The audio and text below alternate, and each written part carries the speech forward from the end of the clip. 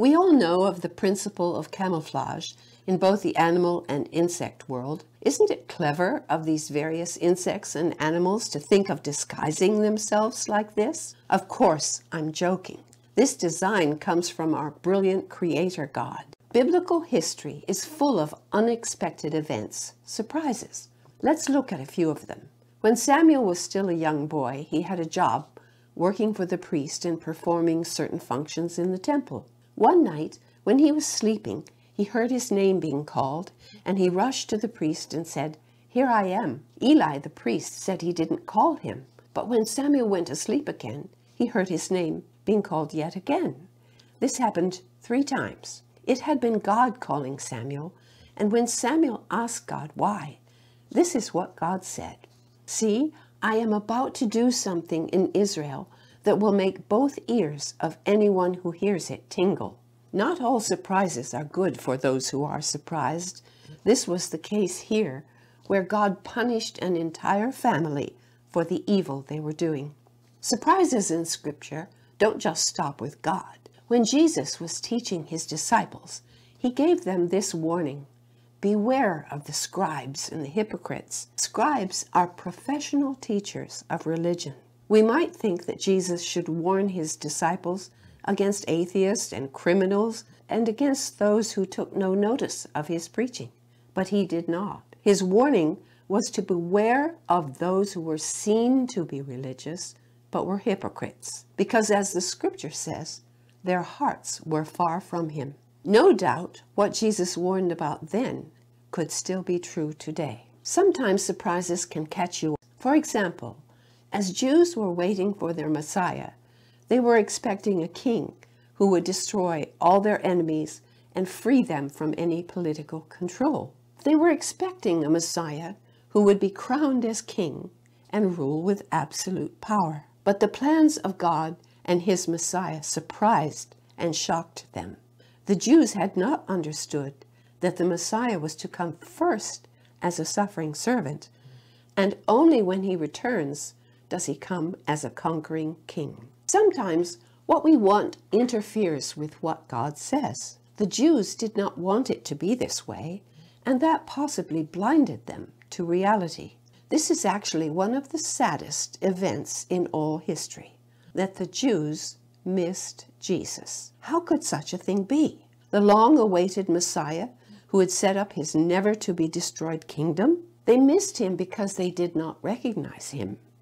They missed him because they were wanting and expecting their Messiah to be crowned as king. Instead, Jesus came as a lamb. Only when he returns will he behave more like a lion. Instead, their Messiah chose the cross. He did not operate according to their ideas of what should be.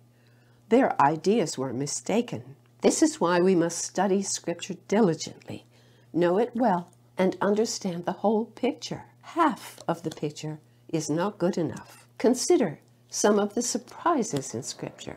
The parting of the Red Sea, you'd never forget that one. The ark and the accompanying rain which had never been seen before, and therefore the people mocked the idea of it. Jonah being swallowed whole by a whale, a burning bush, etc.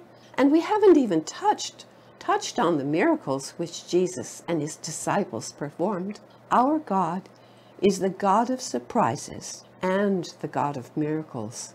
Having said that our God is a God of surprises, this is not to say that he is not trustworthy, reliable, and dependable. He is absolutely trustworthy, and his character is unchanging. He is always merciful, loving, and just. It is not because God changes. It is because we cannot always predict what his plans are or how he intends to work them out. God does not have to let us know everything. The scriptures do not tell us everything. You know what it's like to try to see your face in a very dirty or cloudy mirror? How hard it is to see clearly in very dim light. That's a bit like what we have. We may have only a hazy outline about certain things. They will become clear when Jesus reveals them. Some things are so certain it is as if they are written in stone, as good as done. the fact that Jesus will return. Other things, often the how or the way God will choose to act, these we simply don't know. We do not know the date of the return of Jesus. However, it is certain, and we are to be prepared.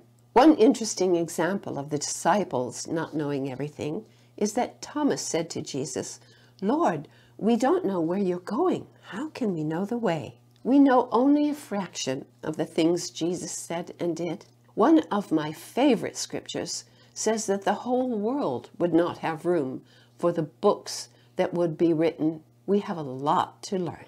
God wants us to search for him. Is it possible that sometimes he even hides from us so that we will seek him, as in hide and seek? I think it's possible. It is because we are not told the day and the hour of Jesus' return that we are to be ready always. Jesus told a parable about 10 bridesmaids who had not been careful about having the oil they needed for their lamps. Because of this, they missed out on the entire wedding. We must not miss out on the greatest gift God could give us. Jesus is sharing his inheritance with us, the entire world.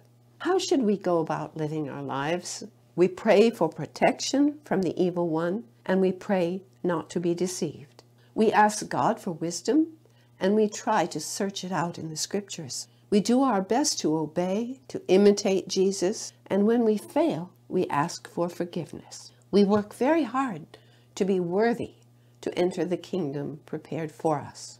And just in case you would like to see it again as I did, here is that wonderful camouflage video.